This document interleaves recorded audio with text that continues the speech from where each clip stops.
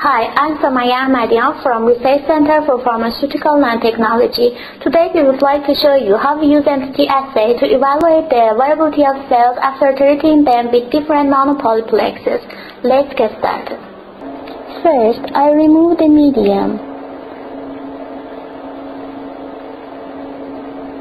Then I'm going to wash the cells with PBS.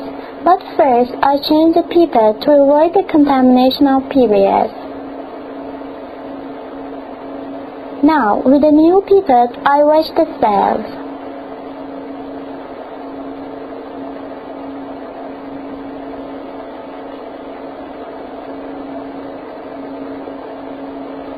I mix it gently.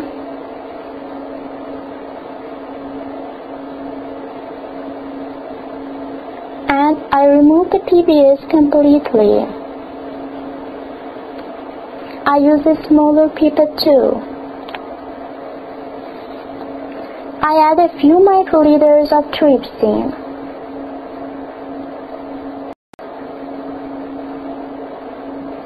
Make sure that all the cells are covered with trypsin.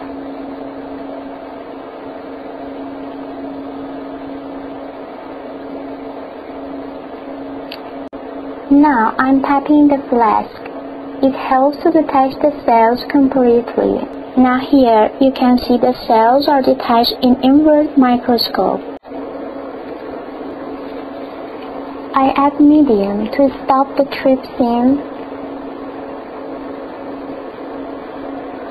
Having pipetting, I want to make sure that all the cells are detached.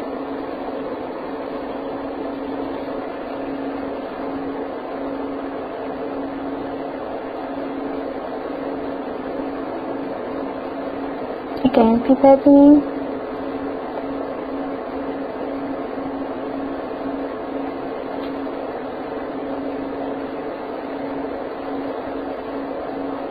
And now I transfer cells to a falcon tube.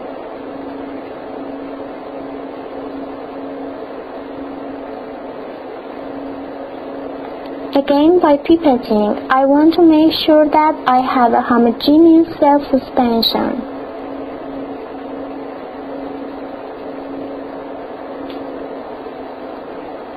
I transfer about 500 microliters of cell suspension into a Pendorf tube.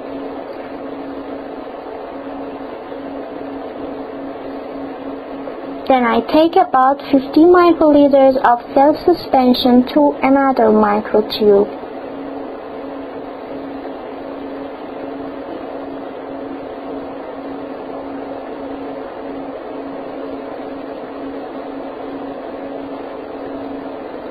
And I add the same volume of trypan blue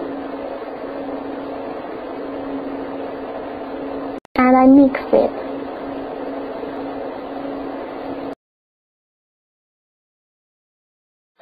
To count the cells, I need an hemocytometer. First, I put a few drops of water here and here. And I gently place one cover glass onto this slide.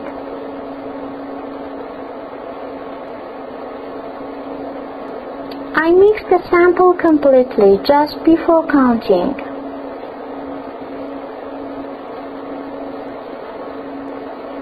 And with a sampling pipette, I put 7 microliters of cell suspension into the counting chamber.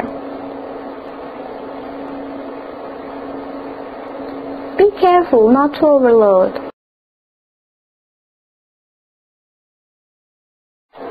I pour down the cell suspension in the sterile reservoir.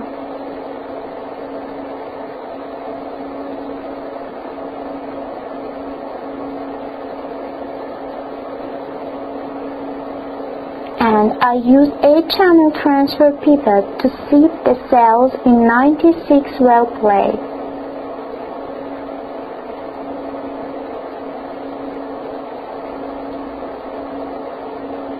I mix the cells to make sure that cells are suspended homogeneously.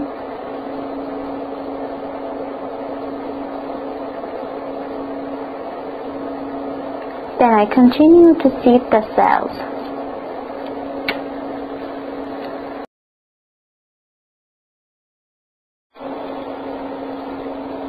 First, I remove the medium.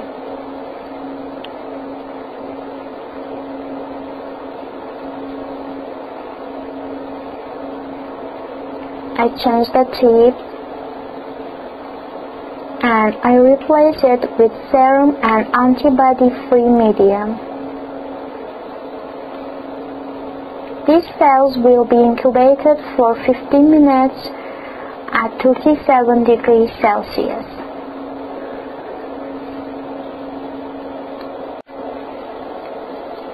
To prepare the reaction media, first I add serum and antibody-free media to all the samples, and then I add antisense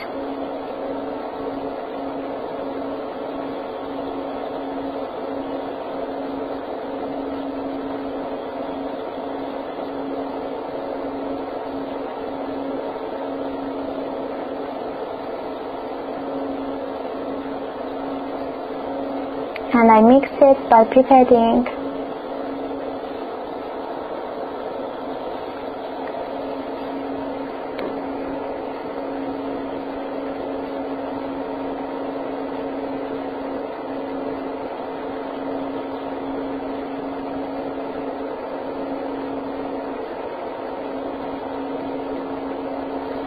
I also add antisense to other samples.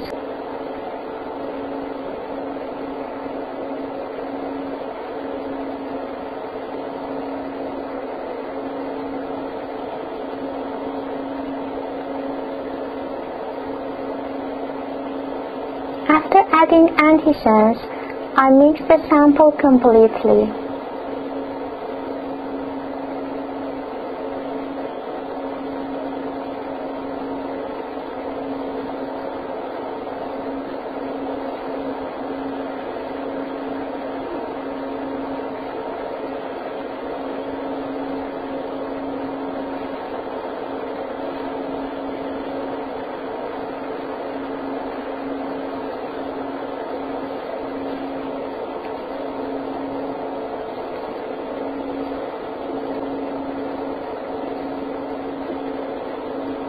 And I add scrambled antisense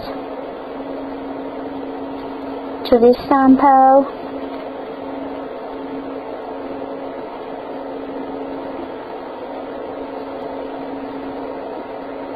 And I mix it.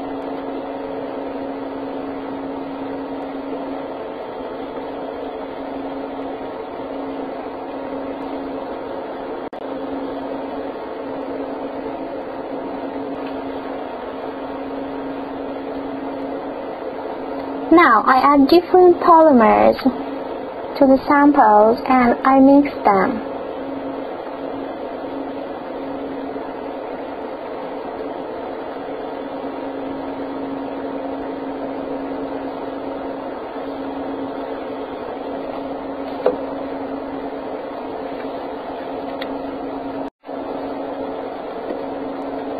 Now I'm adding media.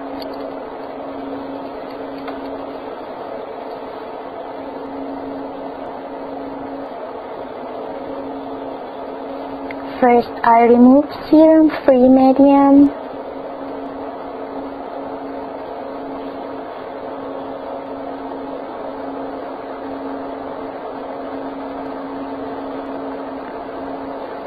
And I add the treatment to each well.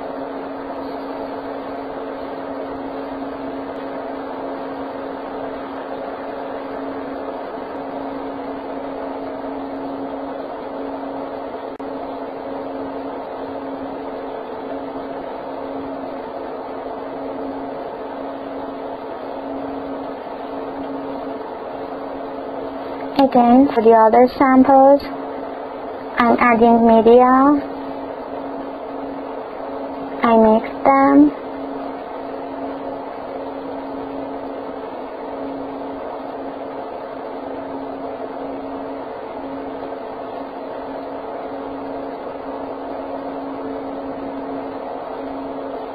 I remove serum-free medium.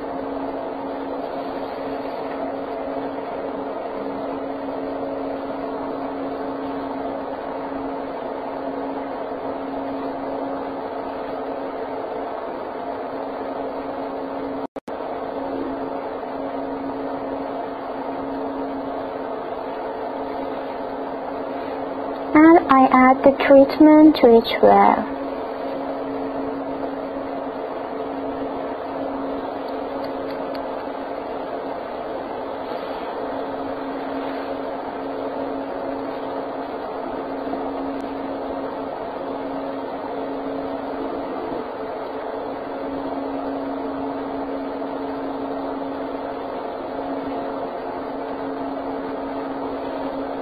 And this is the last sample.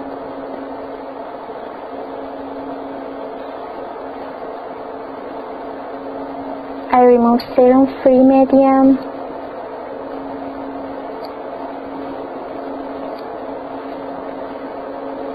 And I add treatment to the last wells as well.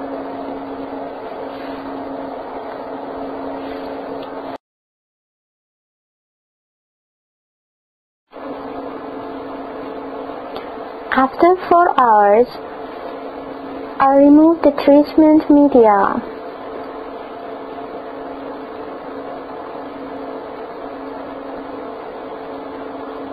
And I replenish cells with fresh media.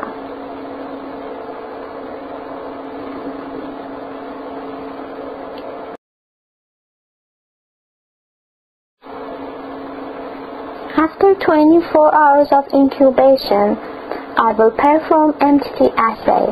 So I need 20 milliliters of DMEM without phenol red. And I add 5 milliliters of filtered MTT solution.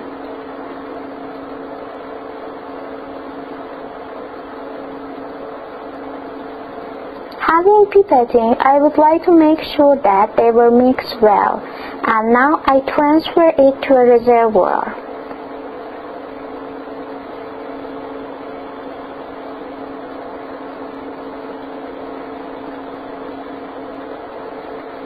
Now I remove the media.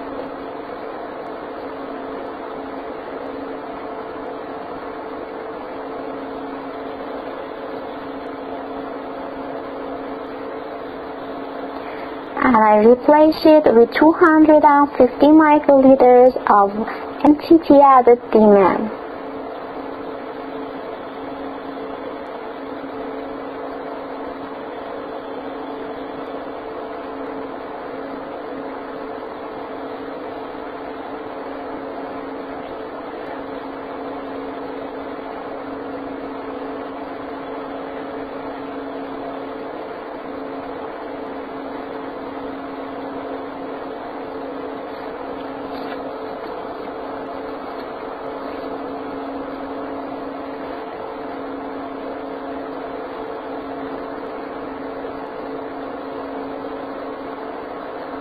Up to here, all the wells have received MTT, except the 4 wells which will serve as blank controls.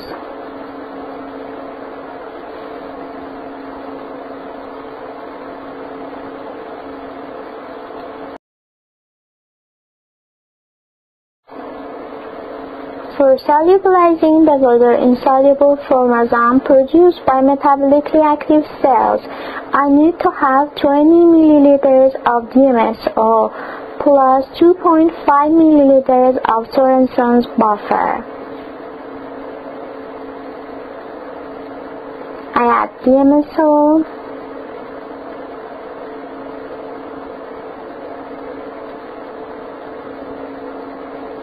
And having appropriate pipetting, I want to make sure that they were mixed well.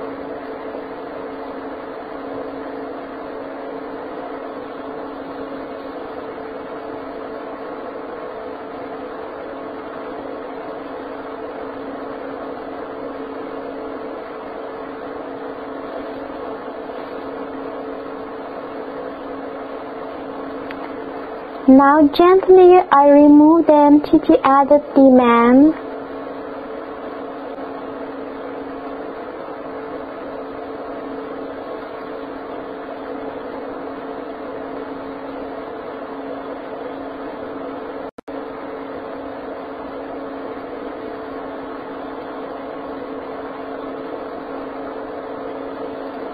and I replace it with DMSO plus Sorensen's buffer.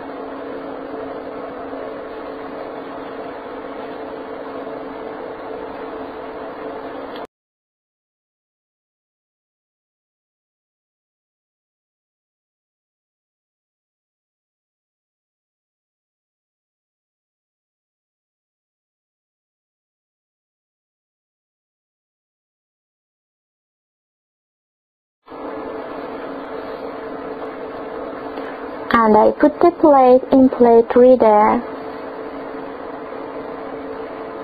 and I can read the results with preset MTT assay.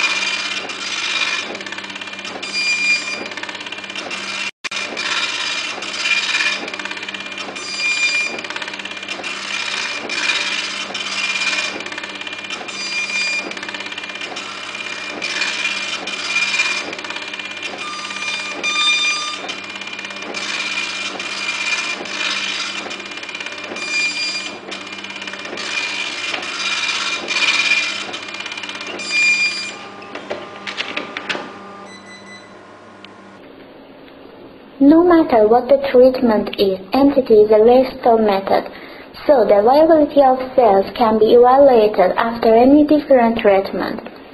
MTT metabolism is proportional to the level of metabolism energy in the cells. Therefore, even in the absence of cell proliferation, metabolically activated cells can be evaluated. With this method, very small number of cells can be detected. The formazole production is proportional to the amount of MTT in the incubation medium, and the maximum amount of formazole produced is not the same in different cell lines.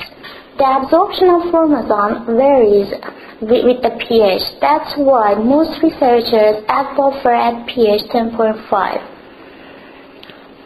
In the case that you need more than one plate, make sure that controls are included in all the plates. This method suffers from some minor disadvantages. First of all, metabolically inactivated cells cannot be discriminated with dead cells. MTT solution is sensitive to light, so you should protect it from light, and it could be stored for a maximum of 1 month at 4 degrees Celsius. The cells that used for MTT assay cannot be further used for any other purposes. And about the stability of drug, this method fails to validate the stability of drug in the medium. And that's all, and thanks for your attention.